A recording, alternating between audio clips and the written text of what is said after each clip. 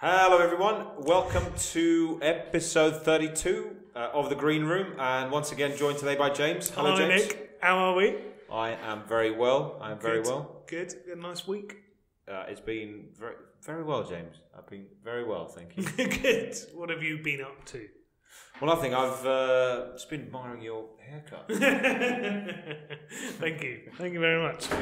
Yeah, it's about time I had a haircut. Anyway, what have we got this week? Well, this week is Big Energy Saving Week. Oh, and what is Big Energy Saving Week? So Big Energy Saving Week is a set of initiatives by the government and government-sponsored bodies to raise awareness about energy saving. And what it says on the tin. Fine, so this is set up by three groups of folk. So I'll give an acronym and you can explain what they do. Okay. But before I get into acronyms, James. Yes. How can people watch us on YouTube? Oh, I've given it away. How can people watch us, listen to us, find out So if you want to listen to podcast? us, so if you want to subscribe to our podcast, you can go onto the Green Age website, which is www.thegreenage.co.uk. Favourite. And in the top right, there is a button that says podcast, and you click on it, and then it has numerous links to various different means of listening to us and subscribing. So it's Apple Podcasts, TuneIn Radio, Spotify, Podbean. Anyone else? Stitcher? Stitcher, yeah. It's hosted by Stitcher, isn't it? No, hosted by Podbean. Oh, Podbean, sorry. Good, glad to see you do a lot here. So you just click on any of those and you can subscribe. If you go onto your normal podcast listening app, I guess, and just type in The Green Room or The Green Age, we should pop up as well. If you want to watch us, as Nick said, you can go onto YouTube and go and see us. We put these up every week. So hopefully people are finding them useful. Mm-hmm. And seemingly, as I've said a couple of times now, we get some quite nice feedback on it, apart from the sound quality, which we are working on. So, we'll look to improve that and hopefully continue going forward. Mm-hmm.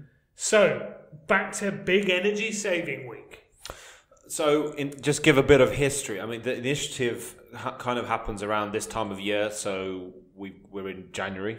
Basically, because it's cold. It's cold, yeah. So people are spending lots on their gas, electricity. Exactly, and then if you trawl through your energy bill, you'll see that there's a couple of quarterly peaks, right? So one is for that period leading up to Christmas, as normally it gets colder before Christmas, or this period, January, February, March, and certainly into April, and obviously being January, and once we've got over the excesses of Christmas and New Year, we're looking for ways to, just be a bit more effective on how we manage our bills and that sort of stuff. And do you think because people aren't drinking as much in January, they feel the cold more? Well, listen, I heard that January the 19th, the day before Blues Mondays, is the day that most people, well, not most people, but, people that make those resolutions about... stopping the drinking and that sort of stuff. Just goes out the window, So was that the Sunday? Yes, the Because Sunday. I broke on the Friday. Oh, so right, I didn't even make it that far. Well, at least you gave yourself the weekend, Exactly. But it's good of you.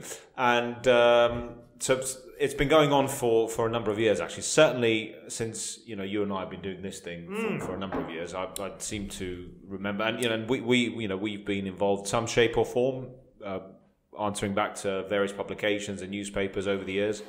So obviously this year, which is 2020, we thought let's just do a video on it because once we get it out, we can share it onto our blogs, put it up onto different posts and just get it out there.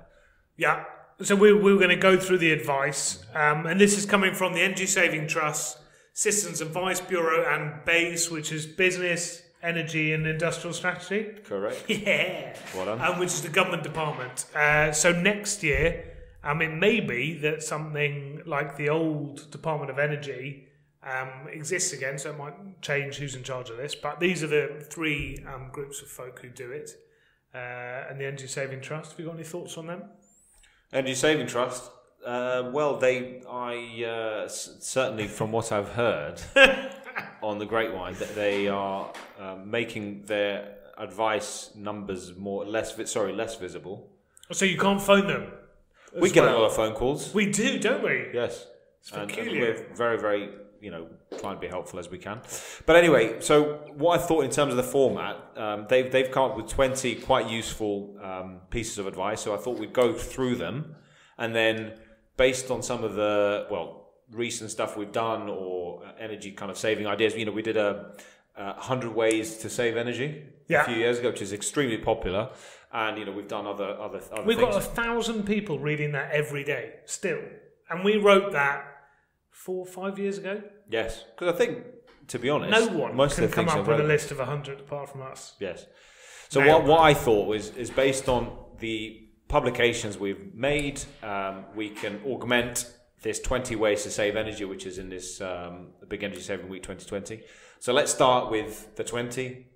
Rattle through them, and then we'll go in with some of our green age tips that overlay those 20. Okay, so they're looking at kitchen first. So I've had a look at both of these and thought, so for their first one, a dripping tap can waste 3,500 litres of water. That really depends on how big the drip is, I would say. Yes. However, I'm sure they've worked it out. These are averages. So that's the first one. Get a plumber in, get it fixed. So you haven't got any dripping taps. Now, in truth, it only really will save energy. So I'm going to go through this. If you've got a water meter, because if you're unmetered, which a lot of people are, yes, then it doesn't matter how much water you use because you pay the same amount. Now, from an environmental point of view, it's obviously there's no point wasting water for the sake of it. But strictly, I'm not sure about that one because you're not going to save a bit. Do you remember the general rule for having a water meter or not? The number of people and the number of rooms. Does this ring a bell? No. So if you have more people in your house than rooms, am I going to get this the right way around? You should be on a non-meter. No, I'd say you're on a meter. If you've got more people than rooms. But surely then you're going to use more water. On non-meter. Sorry. Yeah. And then vice versa. Yeah, then vice versa. You're very wise, Nick. That's why we're a duo, James. You're very wise. Yeah. But anyway, and the thing is, once you've gone on to a water meter, you can't go back. So just be wary of that. But yeah, get little leaks fixed ASAP. The next one is, so if you have a sink, basically put the plug in it and do all your washing up in the sink full of hot water rather than running the tap. I imagine as we go through this, there's going to be one related to doing your teeth in the same way. So they want you to turn off the tap while you're doing your teeth and then just turn on the brush. It's a very bad habit I have, brushing my teeth. I just let don't wash them. Run. Do you? But it's bad because it's hot water and cold water. So obviously then that... You brush your teeth with hot water? No, not hot, scalding hot water, but lukewarm. But do you do that as well? What's wrong with you both? Are you serious? Room temperature. Freak. Okay, no, fine. Each to their own. You've not heard of room temperature. Each to their own. Is this something that you'd recommend? Certainly, yeah. I mean, I've got a bad habit, yeah. So, you should really use a glass when you brush your teeth. No, I'm going back to the kitchen. You fill up the sink and you do all your washing in a sink. Yes, I mean, that's how I was taught in school, but, I don't seem to follow that very well. I just seem to keep the tap running again. And again, it's because it's hot water. Yeah, so that is a waste of energy. It is a waste. So that one we'll give a tick next to. So I could save £36 a year stopping doing that. Really? According to the Energy Saving Trust. Okay. So maybe I should take a bit more note, actually. You should. Onto the bathroom is the next way that they've structured it. So this is all about showers and how long we spend running water. So what the Energy Saving Trust and BEIS say is basically a family of 4 can save £75 on energy if they have one less shower each day. So 1 minute less in the shower. Sorry, 1 minute. Thanks for reading. So if they're in there, so if your normal shower's 5 minutes, they're saying 4 minutes. That's very easy. The thing is, no, I take that one. I'm not even going to argue it. I think that's very sensible. Do you spend... sometimes when you just turn the shower on, you're like... Monday mornings. I'm going to be here for a while. Do you ever get that? Monday morning? Yeah, normally. So I think if you had something like one of those Pebble things or a shower timer, Yeah. And set it to, instead of 10 minutes, set it to 3 minutes. A 10-minute shower is a decent shower. No, you're right. So we used to work with companies that actually manufactured those kind of systems, right? So they were little shower timers, and they just basically remind you to get out. Yeah. None of them turn the shower off, which would have been really clever. I don't know if that exists now, but anyway, worth doing, I'd say. Then the shower head itself. Now it's saying that using an inefficient shower head with a 4-person household could be wasting you £70 a year on, I guess, both gas bill and then if you've got a meter, over £100 a year. So basically, I mean, I don't quite understand it. I guess if you've got a hose and it's leaking or something like that, I think is what the point says. No. What they mean is, so when they're talking about efficient shower heads, so the shower basically, it's trying to falsely volumize the water.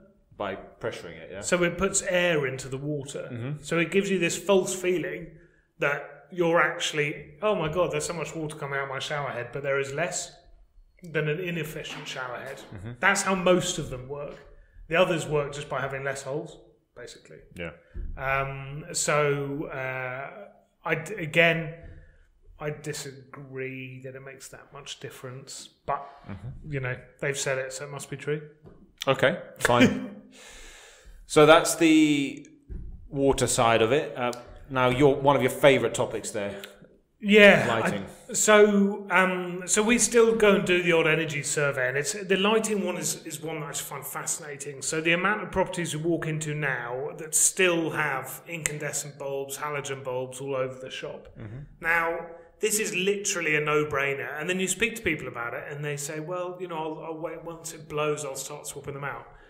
If your bulb, you can't tell the difference. Once you've replaced it with LED now, like the LEDs are very good and the light colours are very similar to the existing light colours of halogens and incandescents, there is no point waiting to change the bulb for a new low-energy version, because you save 90% of the energy, right? So if you do it now, it pays back. Before the bulb is blown, it's paid back the cost of it. Yeah. So I just think it's a bit of a no-brainer to do that with the LEDs.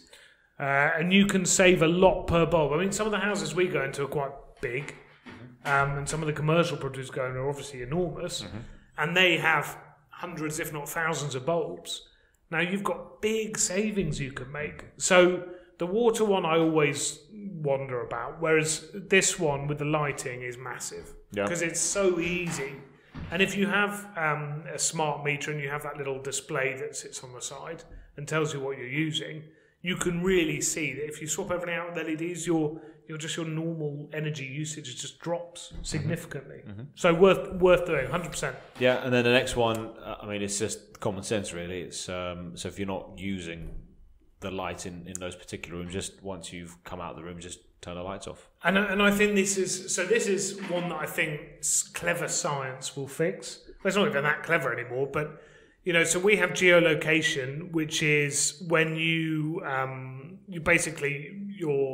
get tracked where you are with your phone, and so heating systems use it now, right? They use geolocation. So when geofencing? Geofencing. So when you're sort of 25 minutes, half an hour from your house, your heating will come on. So by the time you get home, your heating will be nice and warm.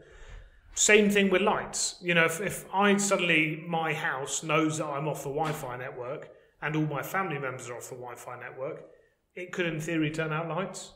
Obviously, you can always override it, but it's quite a nice kind of fallback option that as you leave, all the lights go off. Right. Have you ever been in a posh toilet where basically...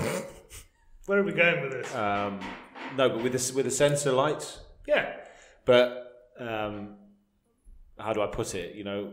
You're still kind of moving, but the sensor doesn't recognise that you're moving. Yes. Then the whole bathroom turns off. Yes. You can't really see where you're going or what you're doing. Yes, I found myself in that situation once. Yes. So definitely technology has to go a little bit further. No, it has to improve, absolutely. But this is the great thing about technology. Like, that is something that is, I think, in the next 5-10 years will just become part of the course. Everyone will have this system in their homes.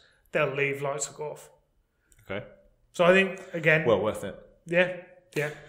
So next one, we had, I think, a bit of debate in a video not too far back. I think 3 or 4 months ago. Is about standby and appliances. So basically, the idea being here that if you leave your appliances on standby, you could be wasting tens of pounds on additional on your electricity bills, which you could save if you have things like those automatic standby switches. Or you turn things off with a switch. Or you just turn things off. But I think we were looking at the ratings of some of the appliances and stuff, and when we calculated, there wasn't actually as much as these companies claimed. No, agreed. And I think this is one of those ones that has definitely changed over time. So, back in the day, so with old desktop computers, for example, when they were first kicking about, to be in standby mode, they kind of almost had to be on. Yeah. Whereas it's now like if you had your heating on, wasn't it? So you turn it on.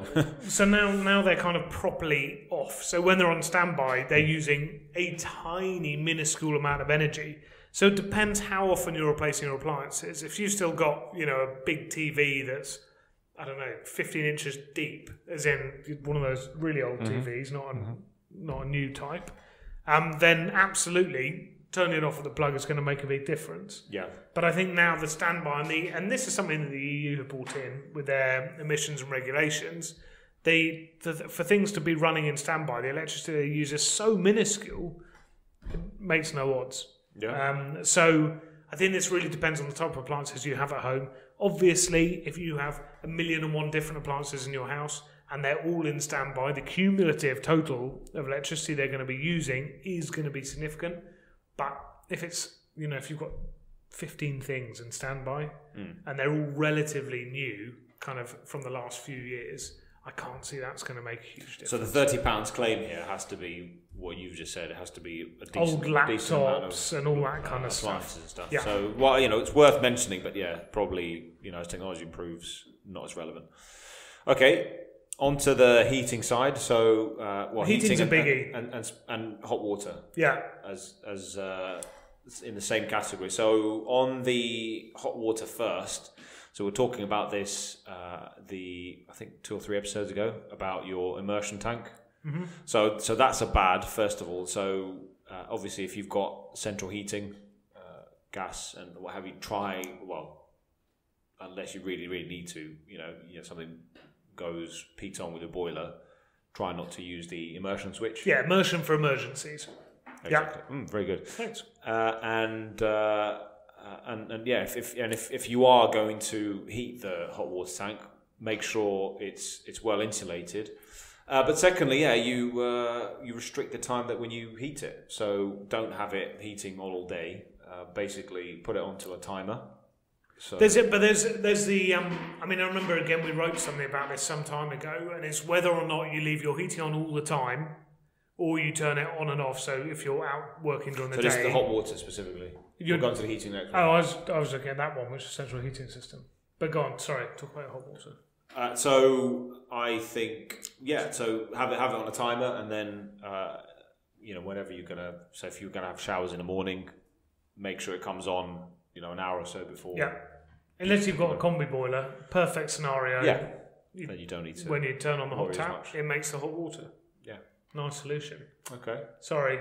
Jumping now to central heating. Onto the central heating. Yeah. So there was a thing we wrote a while ago, and it was basically saying that is it better to turn your central heating on just when you need it? So if you're out at work during the day, you have it on in the morning and the evenings, or do you have it on all day, which uses more energy?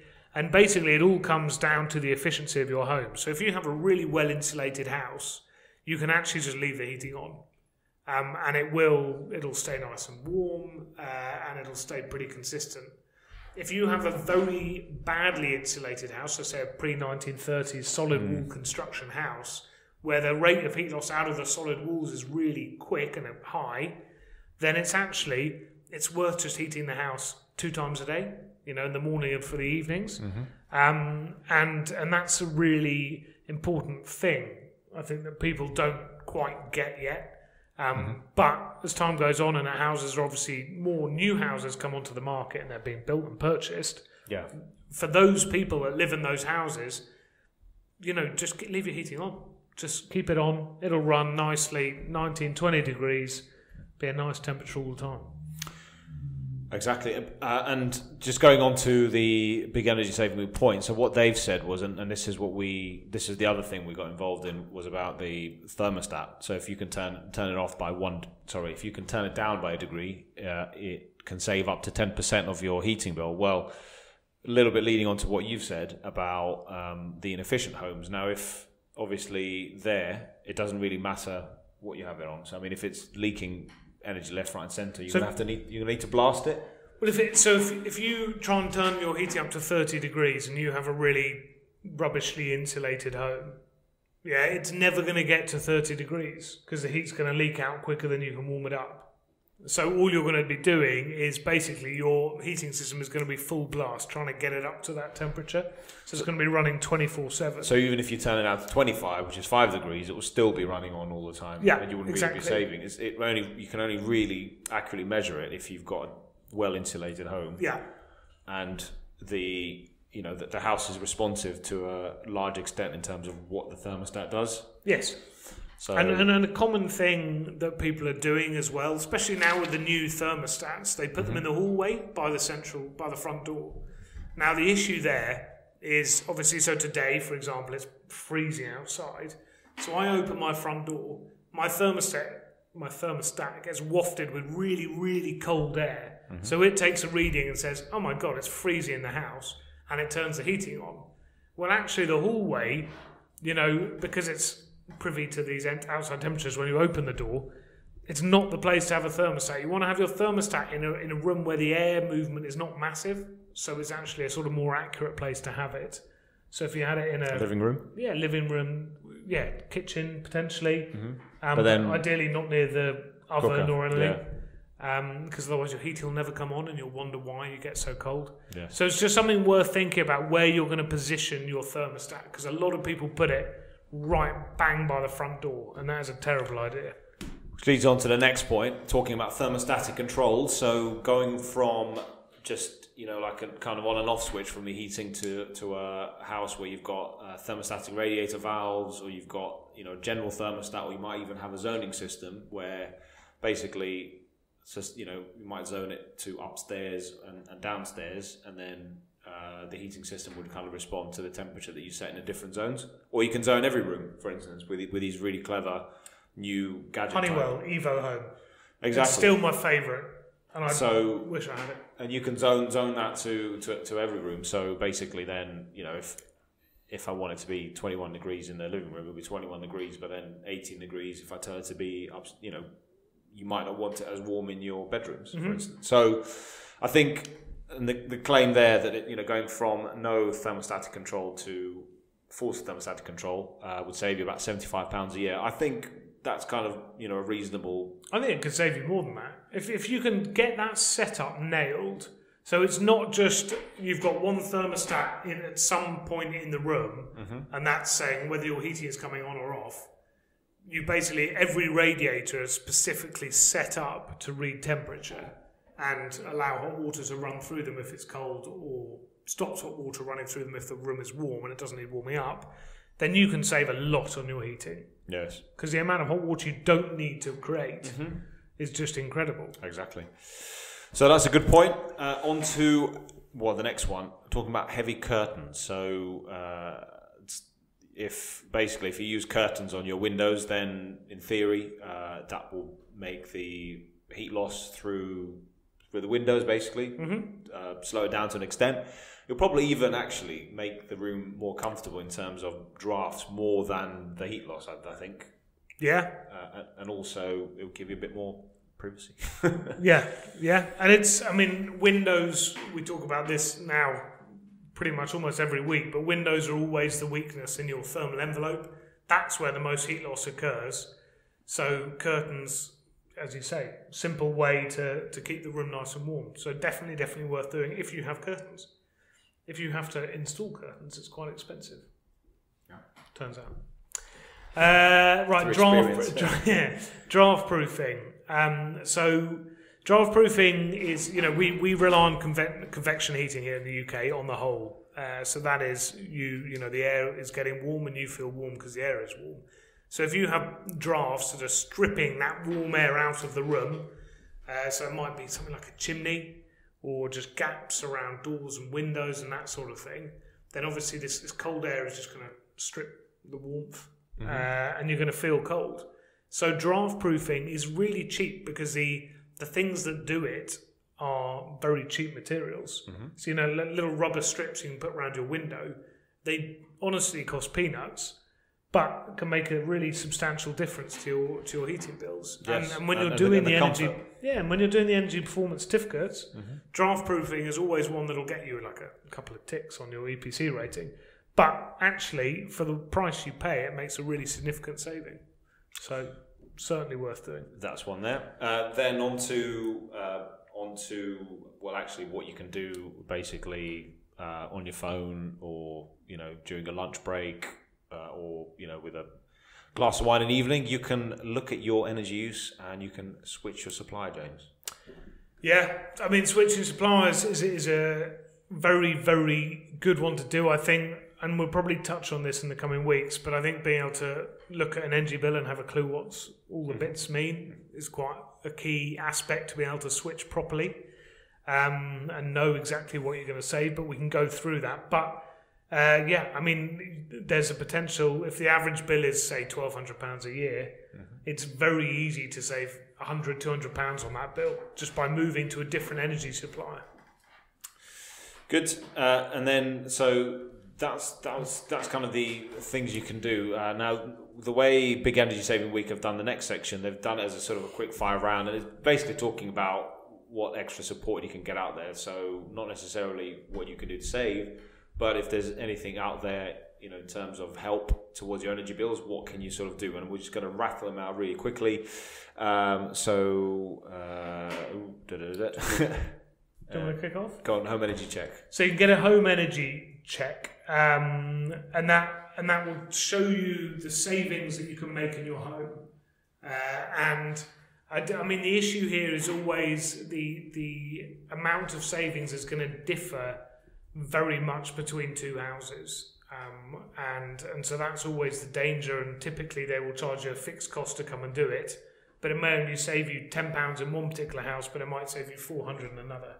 So that's why you can always do a Green Age Plus. They can do a Green Age Plus, which we provide, and we have other energy surveys that we can carry out as well. But it's quite an interesting one that you never quite know if it's going to be worth it. But I'd say on that point, for people moving into new properties, you know, if you're going to be in that property for 10, 15, 20 years, it's worth knowing these things because you can make some really little quick changes and they pay back the cost of that survey very, very quickly. And then obviously you get those savings for every year going forward. So worth doing.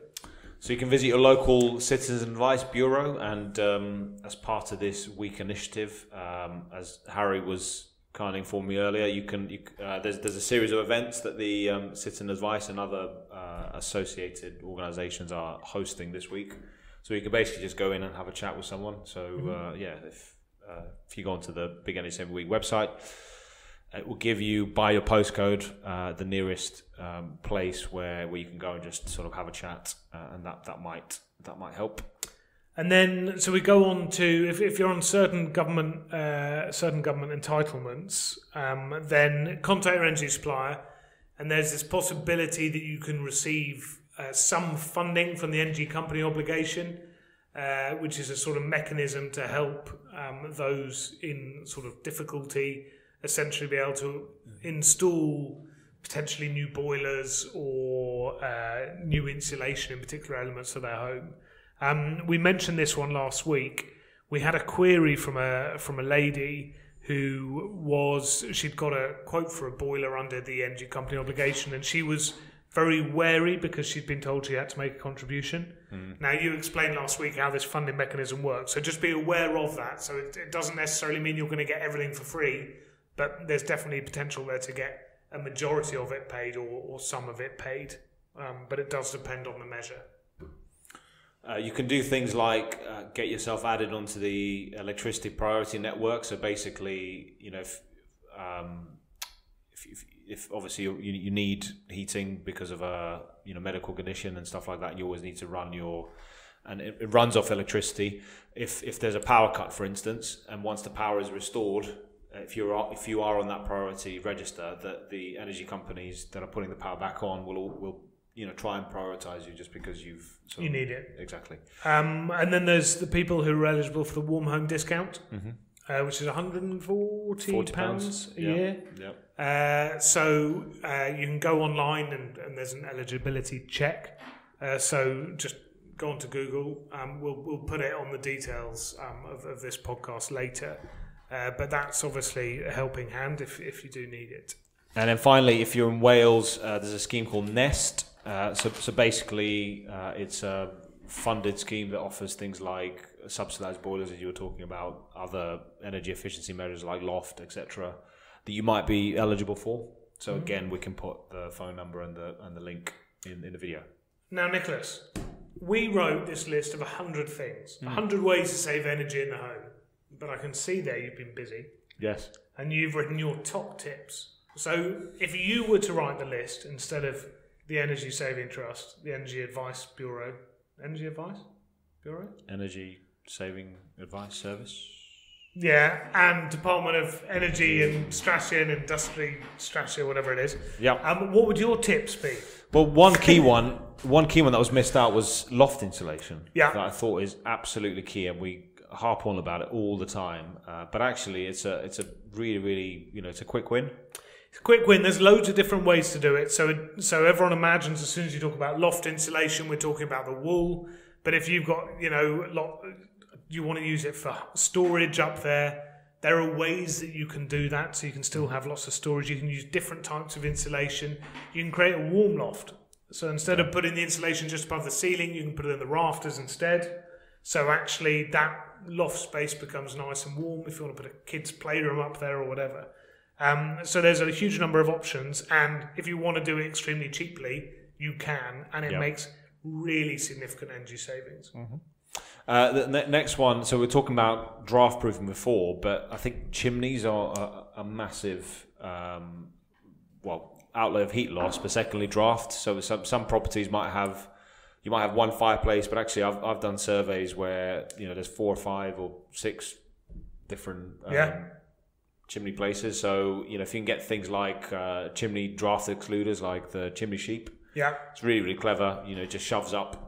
The chimney sheep we like more than the chimney balloon. Yes. Yeah. So the balloon was one you basically pumped a balloon up, and the issue. Well, there were a couple of issues. Number one, they deflated occasionally, so they'd fall out.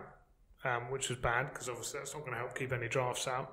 But number two, there's plastic going up the chimney, and if you were to forget they're up there and you light a fire, it creates a god-awful mess. Yes. The chimney sheep is obviously, it's made of sheep's wool insulation, so it's kind of more of a natural product, and actually it just fits better, we think, than the balloons. Yeah, and you've got a handle as well, so you don't forget. Yeah, exactly. So, but you can Google those, find them online. I think you like this one, waterproofing your walls. Yeah, so this is one that's relatively new, but there's a huge amount of heat loss out of solid walls, and if they get wet, the heat loss is much higher. Repointing your house, so i.e. taking the sort of cement out between the bricks and redoing that, is a great way to sort of tighten up the waterproofing of your house, but it's also extremely expensive. So they have now, these creams have started coming on the market that basically they make a waterproof layer on the outside of your house. And what that's going to do, so it doesn't stop your wall breathing. However, it does stop any water travelling into the brick or block. So it basically makes your home warmer because the rate of heat loss is higher when your wall is wet. So yeah, worth having a look at. I suppose the only kind of downside is probably after a couple of years you might have to just look at it again. Yeah, agreed. So this is lagging your hot water tank. So when we say lag your hot water tank, it means putting a jacket on your hot water tank. So when we used to go and do these surveys, the number of people that used to have a jacket on their hot water tank that was basically half the way down. You've got the jacket there, but incredible amount. Yeah. It's not doing anything. So if you do get a hot water jacket, put it on around the tank, so it covers the whole of the tank, so you're minimising heat loss, because otherwise there's no point doing it. Like, it's one of those measures that it's probably the one that we saw that was the most incorrectly installed measure. Yes, yeah. And it's just infuriating because it's really simple, really quick to do. And maybe it was rightfully installed, but the issue is because it's you're always struggling for storage space. Yeah, so and it just moves it's it. Just No, an agreed. obvious ways to keep stuff. But the other one was I was going to say the thermostat on the hot water tank. So if you do have one of those copper tanks, do try and get a thermostat installed as well, because there's no point really heating the water to 90 degrees if you can heat it to 65. Yeah. So you save a few quid. And also you won't get scolded if you accidentally turn on the wrong tap. So we're talking about Wales a little bit. There's also in Scotland it's called Home Energy Scotland, and unlike Nest, it's not a grant scheme per se, but it's basically a zero interest scheme that allows you to basically take zero interest loans for home improvements. Which seems very sensible. English government could take note. Anything else? We've got radiator reflectors is a really easy one. Mm-hmm. So an enormous amount of electricity, an enormous amount of heat travels out of the wall directly behind a radiator. So a radiator reflector is basically tinfoil, or it looks like tinfoil, and it is reflecting heat back into the room. So you're minimising those heat losses directly out of the wall. So certainly it's very cheap, very easy to do. It's definitely a DIY project. And for what you're paying, you get decent energy savings, so worth doing. One I quite like is if you do have a stove, or if you do use your fireplace, try and use locally sourced wood, or from fallen trees. That obviously helps. Just go and cut down your neighbour's tree. Yeah. So if you happen to be, I don't know, taking long walks and you see wood, fallen trees and wood, just take it with you, dry it out, reuse it. Yeah, like a proper lumberjack. Yeah, exactly. But be careful on that one. That has got plastic and. Well, no, the Clean Air Act. So in central London and other major cities. Naughty, burning wood. I don't have a fireplace. No, so you're fine. You're fine. But it's just making people aware. Yeah. But then we've got... You'd love this one. Go on then. Tell me about it. Magnetic secondary glazing? I do, yes. Okay, so this is... We'll finish with this one. But this is... a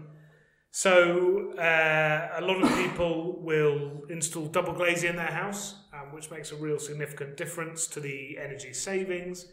The issue is that if you have a sort of an old property, a sort of listed building, potentially listed home, you're not allowed to replace those windows with double glazing. So secondary glazing, you tend to be allowed, and this is a removable type of secondary glazing. You can't tell it's there, but it's held on with magnetic strips, which again, if you install it correctly, you barely can tell. But with secondary glazing, you get additional. So obviously, you get the energy. Can I just say, there's a fantastic video of you doing it 6 years ago, which is on the YouTube channel. So I'm probably looking a bit younger.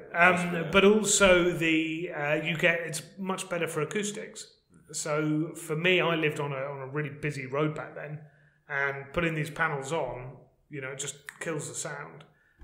So it's great, and a fraction of the price of getting double glazing installed, and they're made to measure. Yeah. Do we want to name check the company? EcoEase, yeah. So EcoEase are the ones you want to go and have a look at, and they as I say, it's made to measure, and it's we'll put a link on the website, but it's they work very, very well. Yes. So I think that's pretty much it. Yeah. So that was big energy saving week. It's still going on. So we're in the kind of early part of the week. So it's right up until the end of this week. But obviously, this podcast and video will be available for days, weeks, and hopefully years to come. So and if you do, if you've got any great energy saving ideas, get in touch. Let us know what you think make the difference.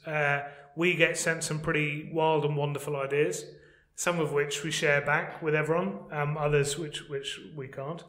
But do, I mean, get in touch and we'll obviously comment on it and chat about it. But that's, I think, it for this week. So Nick, thank you. Thanks, James. And we will see you next week.